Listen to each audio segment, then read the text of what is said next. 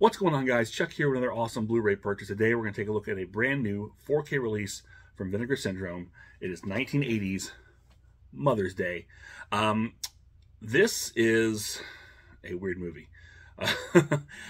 I guess some ways people would categorize it into the slasher genre, maybe, because this was coming out right around that time. You know, the early peak, obviously 1980, very peak of the slasher apex, if you will, 80, 82, somewhere in there.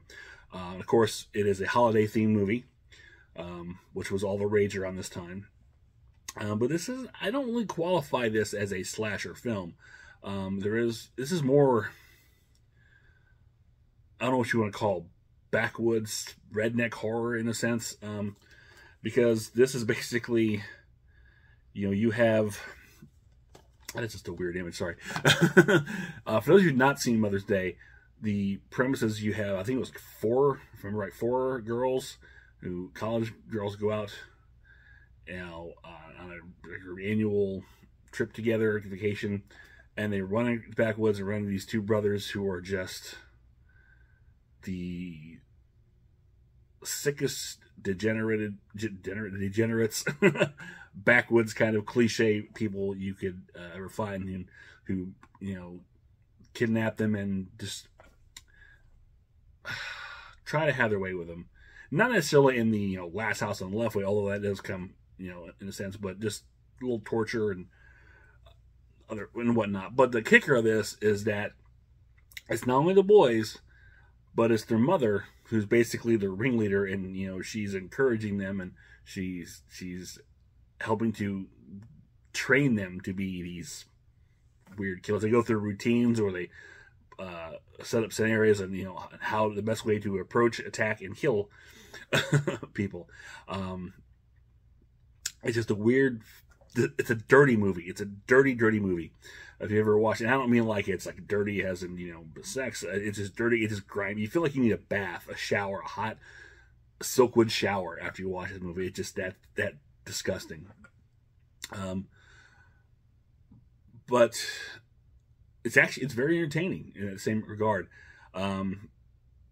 It's like it's train wreck mentality in like ways that you just can't look away, and not because it's bad. I mean, I think it's done very well. It's released through Trauma, but it's not really a Trauma film. I think Charlie Kaufman directed, who's, like, I believe, Lloyd Kaufman's brother. He directed this film, and it's done fairly well. There's some, I guess, some things to hear to be said about, you know, kind of poking fun at commercialism, because these guys are, these two brothers are all about watch TV in this disgusting home, but there's like product placement everywhere. And they're following, you know, just what they see on TV, and kind of just, it's really, it's hard to pinpoint what I'm trying to say. But they live in a shack. It's just filthy. It's disgusting. There's crap everywhere. But it's, I said, it's not really a slash film, because they're not going around and slashing it up and killing people one by one.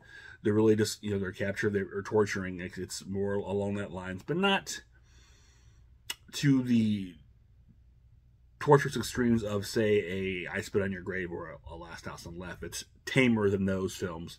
There's even some, you know, in some ways, it's some comedy in this, if you can get past some of the more, you know, or wow, that's hard to watch, in the sense, more of the oh, not really the violence, but just the disgusting nature of these two individual brothers. Because they just look dirty, and they just look grimy. That's the hardest thing to really get around. And there are some, you know, great gore scenes, like, you know, there's a scene where girls, it really sticks out to me the most, where the two girls trying to escape, and they've got a rope trying to get out of a window tied around, and, you know, they're sneaking out, and I think one friend is holding the other girl at the bottom, and she's, I think, wrapped up so you can't, you know, almost like he's lowering down the sleeping bag, if memory serves. But the girl's holding the rope, and, you know, she's got to hold it so long because she's, you know, she doesn't want it to drop down, but she's holding it, and the rope is cutting into her hands. And that scene is just, you just watch that rope just kind of cut and tear up the hands, and that is very, very, to me, that's probably one of the, I don't know if shocking isn't the word, but it's one of the most, it's a scene that gets you, for me, because that just, you know, it's just slow, it's drawn out, and it's just like you just know that it's so painful, the rope burn cutting so much into your skin. There's some nice, really cool, elaborate kills here, and the makeup effects are pretty good. It's enjoyable. It's almost a fun watch. I guess it depends on your mentality, that's fun or not. But I enjoyed it. And I was really excited that, you know, Vinegar Syndrome put out this 4K release of this film. This kind of blew me away. If let's take a look at this slipcover, that's great artwork. Reminiscent of the poster art.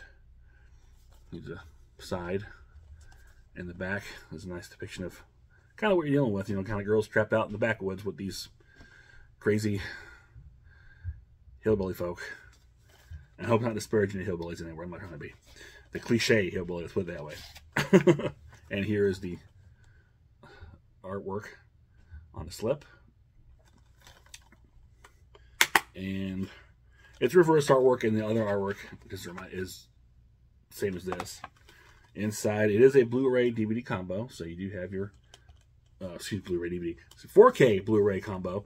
I still haven't gotten used to that. I'm still stuck in the, you know, Blu-ray DVD days as opposed to the 4K Blu-ray days. So here's your 4K. There's your Blu-ray, and this has got a lot of nice features on it. You can see here. There's the back. And I'm probably going to take a picture of this and stick it up here because there's a lot to go through and this writing is really small. A few things I can tell you, though. Let's see. You've got a couple interviews on here. I believe with the woman, you know, the actress who played the mother, which is pretty cool. But there's a lot of good stuff on here. Again, I'll put up a screenshot to put up here. But it's pretty loaded for this release, and I'm really glad to see this. It's a movie that I remember seeing in the video shelf because this image just sticks out. It's a great poster art, great image.